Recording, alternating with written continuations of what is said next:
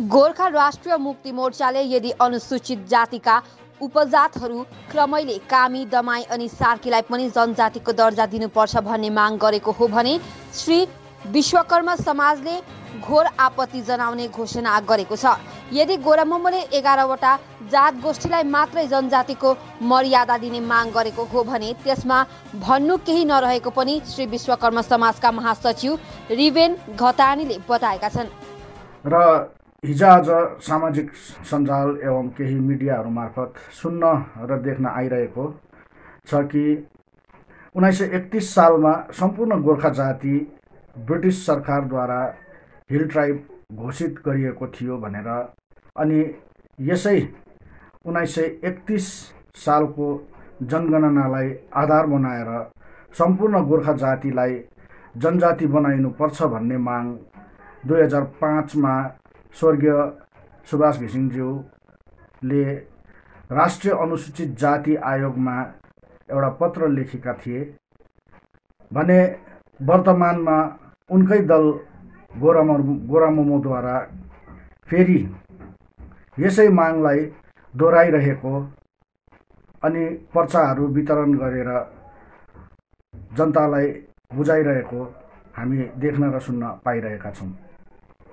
खरसाङका विधायक श्री बिबी बच्काईज्यू, दार्जिलिङका विधायक श्री निरज जिम्बाज्यू अनि दार्जिलिङका सांसद श्री राजु विष्टजीले पनि हालको कतिपय भाषण अनि अन्तर्वार्तामा छुटिएको सम्पूर्ण गोर्खा जातिलाई नै जनजाति बनाइनुपर्छ भन्ने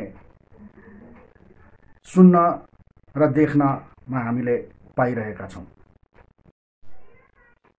स्मरण गराउन चाहन्छु, विगत 2005 सालमा जिएनएलएफ पार्टीका अध्यक्ष स्वर्गीय सुभाष घिसिङज्यूको नेतृत्वमा दागोपापोलाई बढोत्तरी गरेर 6औं अनुसूची अधीनस्थ गोर्खा पार्वत्य परिषद गठन गरिनुपर्ने प्रस्तावलाई त्यस ताकका वामफ्रन्ट सरकारले बङ्गाल विधानसभामा 16 मार्च 2006 मा पारित गरेर लोकसभामा पठाइदिएका थिए। 6औं अनुसूचीको मेमोरेन्डम अफ सेटलमेन्टमा स्वर्गीय सुभाष घिसिङज्यू गोरामुमो अध्यक्ष, श्री भिपी दुग्गलज्यू होम सेक्रेटरी अनि भारत सरकार अनि श्री एके देव चिफ सेक्रेटरी बङ्गाल सरकारले होम मिनिस्टर श्री शिवराज पाटेल अनि बङ्गालका मुख्यमन्त्री श्री बुद्धदेव भट्टाचार्यजीको उपस्थितिमा 6 डिसेम्बर 2005 को दिन हस्ताक्षर गरेका थिए। 6औं अनुसूची अधीनस्थ गोर्खा पार्वत्य परिषद संवैधानिक सुरक्षा भएको दरिलो व्यवस्था हो, यो हामीले मान्नुपर्छ। तर 6औं अनुसूची अन्तर्गत गोर्खा पार्वत्य परिषदको एमओएस हेर्नु हो भने त्यहाँ जनसङ्ख्याको आधारमा सिट आरक्षण नगरिएको पाइन्छ।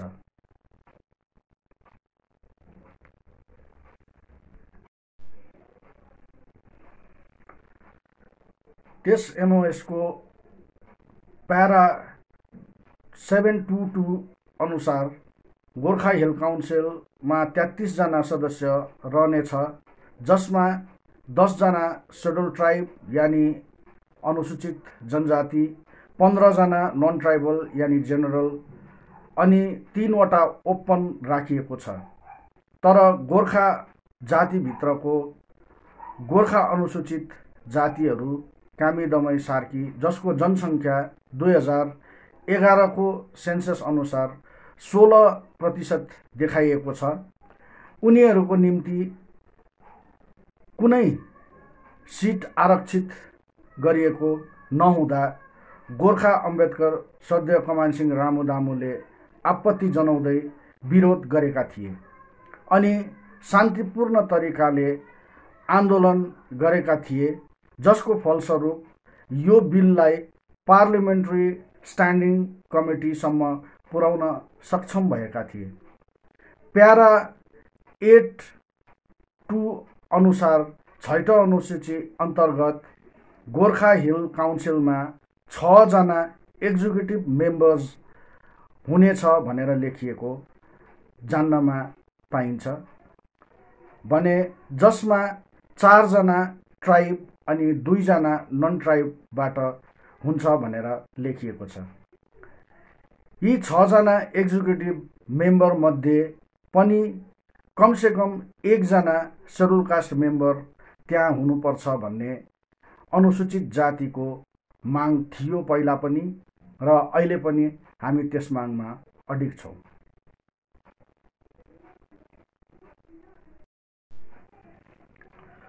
श्रीमती स्वराजद्वारा बुझाइएको रिपोर्टको की इस्युज एन्ड एनालिसिसको तेस्रो प्यारामा प्रश्न लेखिएको छ, schedule caste constitute 16% of total population of Darjeeling.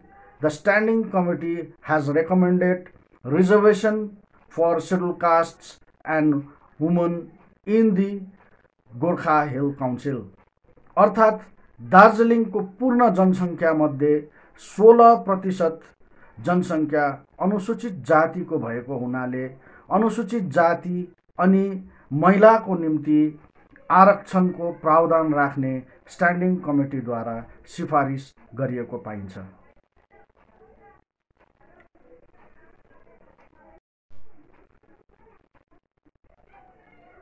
PRS legislative रिसर्चको website www.prsindia.org मा 6औं अनुसूची अन्तर्गत गोर्खा पार्वत्य परिषदको बिलको अवस्था के रहेछ भनी हेर्दा त्यहाँबाट जानकारी पाइन्छ कि 6औं अनुसूचीको बिल 30 नोभेम्बर 2007 को दिन लोकसभामा राखिएको थियो र यस बिललाई the constitution 107th amendment bill अनि 2007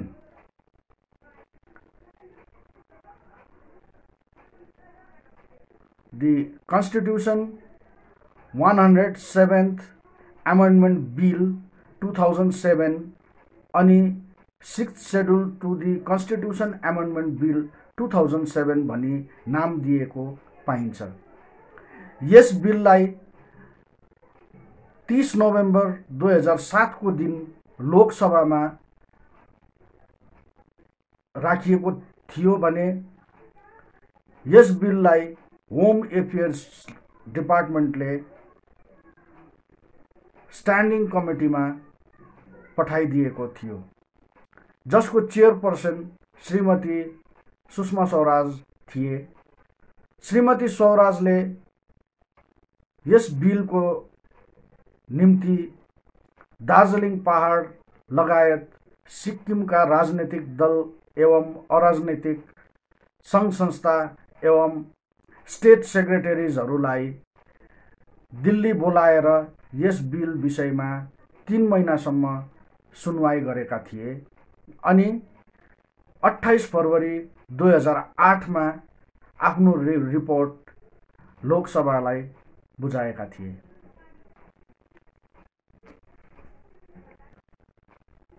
विगत 9 मार्च 2023 को दिन पनि बागडोग्रा हवाई अड्डामा केन्द्रीय जनजाति मन्त्रीलाई विधायक श्री निरज जिम्बाज्यूको नेतृत्वमा गोरामुमोको एक प्रतिनिधि टोलीले भेटेर छोडिएको सम्पूर्ण गोर्खा जाति यानी लेफ्ट आउट गोर्खा जातिलाई नै जनजाति बनाउनु पर्छ भनी एउटा औपचारिक मेमोरेन्डम बुझाएको पनि देख्न पाइयो।